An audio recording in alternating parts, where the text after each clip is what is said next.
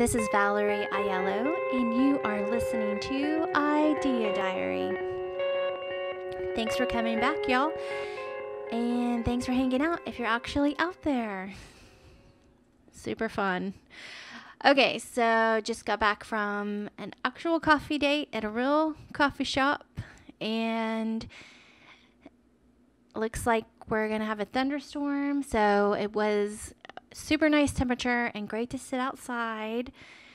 So I have hope that life is still happening out there in the world.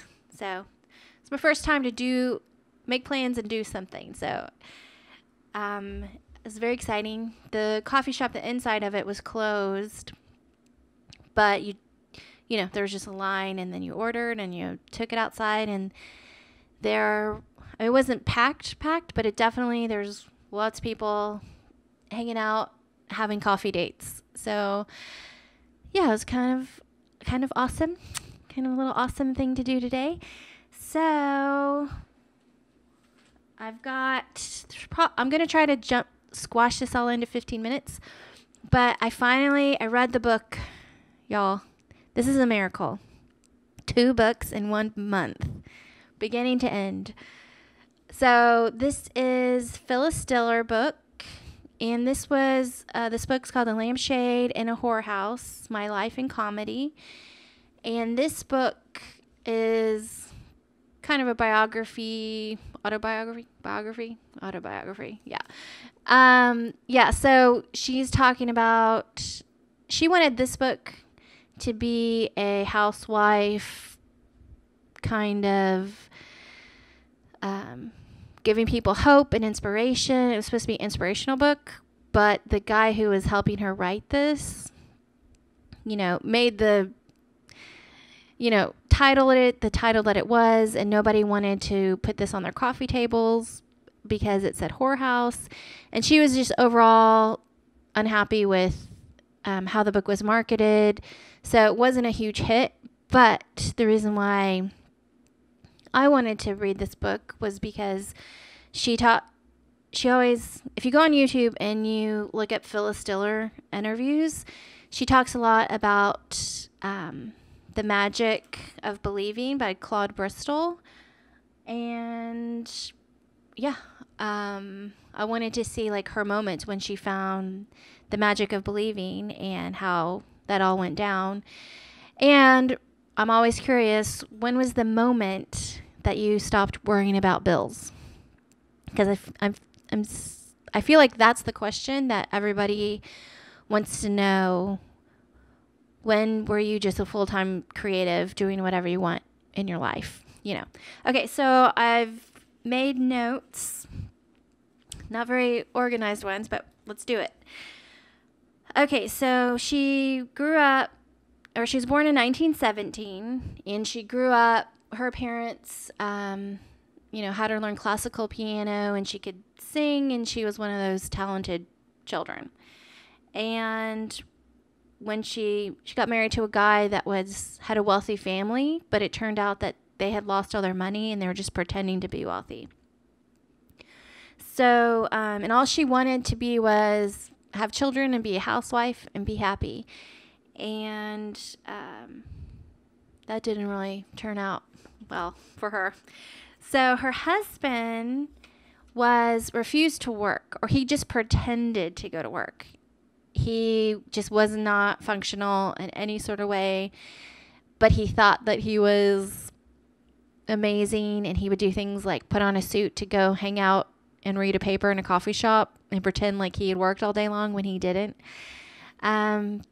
When her parents died, she got an inheritance, I guess, and they were able to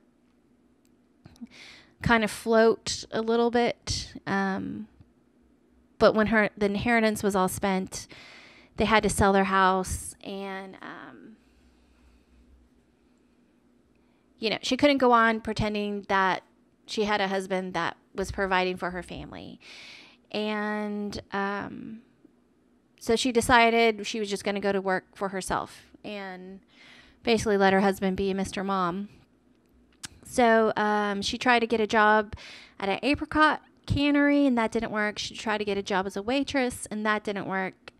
So she was looking for jobs. She got really depressed, and she had this college book of her memoirs in college, and she threw it into the fire because she wanted to forget about being smart and forget about being talented and just give up on trying. But then she was looking in the paper for ads for jobs, and she saw an ad for a copy boy. And it was for the San Francisco Chronicle. And so she went for the job. And when she was in the interview, the guy was like, well, this is for somebody that can't afford to go to college. It was an entry-level job. And for some reason, the guy thought, this job isn't for you. You need something different. You need a real job. So he sent her to this small newspaper in San Leandro. I don't know exactly. But it was the newspaper he sent her to was just a few doors from her house. And when she went to interview for a job, she ended up getting it. And she got $75 a week. And then she paid a maid to babysit for $25 a week because her husband wasn't able to even watch the kids, I guess. Anyway, so she took her $75 a week. She paid a maid $25 to be with the kids when she couldn't. And then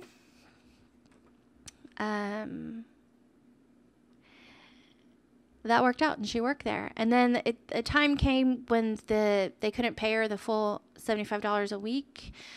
Her boss wasn't really liking her. Something was going on. So then she decided to get a new job, and she tried to get a job as a music librarian at a newspaper, but she ended up getting a job in an advertising office at a department store. So that job was $75 a week again, and she was, I guess, writing ads for the department store. You know, they did it in-house. And she wrote newspaper ads and radio ads for them as a writer. So, and that was when she worked at this department store. That's when somebody at work had the book, The Magic of Believing. And she just started reading it and just taking it all in. And I guess the book really resonated with her. So then she ended up getting a job at a radio station for $100 a week. So she got a raise after she started reading the book. And that was... Okay, so I don't know exactly the age she was about then, but when she worked at this radio station, her husband, who was this huge loser and made her life so much harder, he was the one that kept telling her, "You're so funny, you need to be a comedian." And a part of her kind of felt like he was the one that pushed her to be a comedian, but it was almost because he just saw her as a meal ticket. But he saw the talent. He kept telling her she's so much more funny than all these other comedians. So at that point, she was 35. And in 1952, she actually tried to film a comedy special, and for $70, but it ended up, the audio didn't sync with the film, and they ended up having to scrap the footage, so she just has no idea where that footage went, but she had got some help with some people that had a camera, and she filmed something, but it was lost, and it was just something, for whatever reason, she felt like she wanted to try that. So in 1954, she was hired away from the radio station to an ad agency. And then another radio station found out that she had moved to this ad agency. And she got a job there. And she's writing copy this whole time. And she worked at the radio station, and she made $5,000 a year, but she was still wearing secondhand clothing, still barely, scraping by, but surviving. And she was reading The Magic of Believing every day.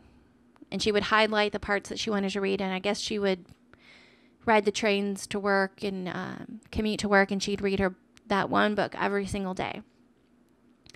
And then one night she went to a jazz club, and she saw this female comedian, and she just happened to, she was just really inspired, and she happened to sit next to somebody that was a drama coach, kind of a comedian coach kind of guy.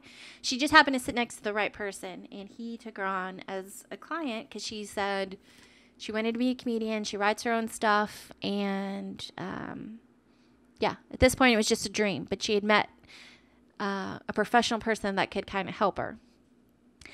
So then she goes in and she quits her radio job, and I guess it was about 2 weeks or something. She got an audition for the comedy. There were 2 comedy places in her city, and so the one that she got an audition at was called the Purple Onion. But they said they auditioned her, but they said, someone else was doing the spot right now, so she couldn't have a gig at the moment. But the guy who had the spot that she could have ended up just last minute moving away. So they called her up because they liked her and she had auditioned, and they called her up to see if she was available. And I think it was only like a couple weeks from quitting her job in her security. And she did have a husband, but he did not work. She was the only breadwinner in the family, and she had 5 or 6 kids. And it was pretty quickly that, like I said, 2 weeks or so, that she got a full-time paying gig as a comedian. And before her, I guess when she had quit, before her professional debut, which was on March 7th, 1955, she was performing in psychiatric homes and church halls and women's clubs. She was practicing for free, being a comedian as much as she could, but the 1955 was her first stage debut, professional debut as a comedian. And eventually, so between 1955 and 1958, she was basically touring and trying to get gigs where she could. She was still poor. And she was so poor that they had to send the kids to live with her husband's family, and her husband's family was really poor. And the house that her husband's family lived in was small, and there was roaches everywhere, but they were homeless. Basically they were homeless at this point. And I guess living in hotels as she gigged around. And so her smaller children, some of her older children could live on their own. But the smaller children had to go live with her mother-in-law. So in 1958, she got this big hotel gig. It's a big fancy hotel, and they flew her out. She did one show, and they fired her. And she thought that was supposed to be like her winning moment. Like, she's made it now. She could land this gig. However, they fired her after one set, and she had to fly back home with her tail between her legs, and she didn't even have the $60 to pay for their hotel rent for the week. I guess back then you would pay the week. And she had to ask her son, who was just working at a grocery store, sweeping, and he was trying to save money for his own college. She had to borrow the $60, or I think she maybe borrowed a little bit more money, but she had to borrow money from her child. And that's how low it was. But between that being fired in 1958 to 1960 is when she started to make it. And she got a part in a movie, Splendor in the Grass, and she was on The Sullivan Show. She started to get on TV spots, doing her own comedy. And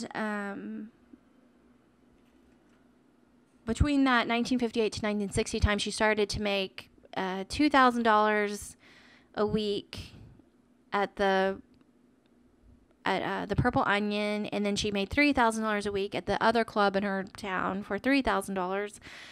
And I think between that 58 and 60, she was just touring, and she was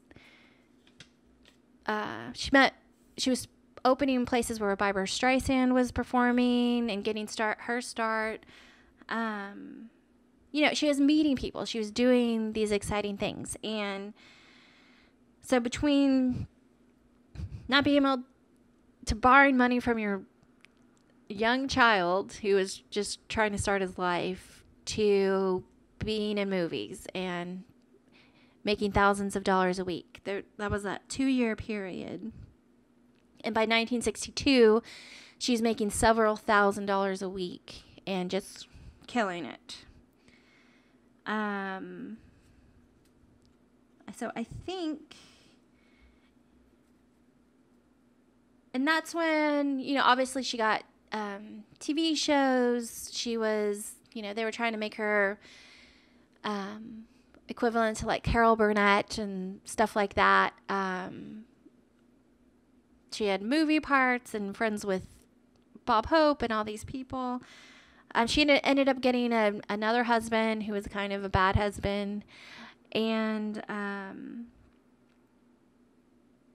as she got older, more famous, she could do these comedy shows and sell them out. And she ended up trying to be a concert pianist. So there are these shows where she's playing classical music and kind of combining a classical music symphony and her piano playing and kind of comedy all in one. She was really into the arts. And then later she became a painter and had her painting in galleries, and people bought her paintings for thousands of dollars, which I feel like is something you can do when you're famous. Just you might not need to be the best painter in the world, but you've gained some notoriety, so it's fun for somebody to buy your paintings, whether they're good or bad. Not to say that she wasn't talented, it's just one of those things, I think. But it wasn't until she was 68 years old when she fell in love with her soulmate. And he was finally like a full functioning human being, very self-reliant. This lawyer guy who just enjoyed her, and just the way she describes him was just very sweet and just kind of like the perfect guy for her. They never got married though, so it was like he would have his own house and she would have her own house, and they would have like weekends together and trade houses, and then they both loved throwing parties, and just it took that long for her to really enjoy herself and fall in love. So but in between she did have some point where she was just single, and she did cheat on her husbands and while she was on tour and stuff like that. So it wasn't like she didn't have romances. She just didn't have a really great romance until she was 68 years old. And she was still she did 125 club gigs in her 70s. She was still doing movies and television. I think she was so she was born in 1917 and she died in 2012. And she was still, you can go see her if you Google or on YouTube, The Bold and the Beautiful, you can kind of see her. She's acting in this soap opera. She was in Bug's life. She was, she was still working up until the end. And she almost died once, and they brought her back to life, and she still went back to work. And she was just, nonstop creator. And, So anyway, so I'm going to wrap it up because I've gone over 15 minutes. Sorry about that. Sorry it's a long one. But, if you guys do any research, Phyllis Diller research, and want to talk about it, let me know. And, so her magic time was between 1958 and 1960. That looks like, and she started, when was it?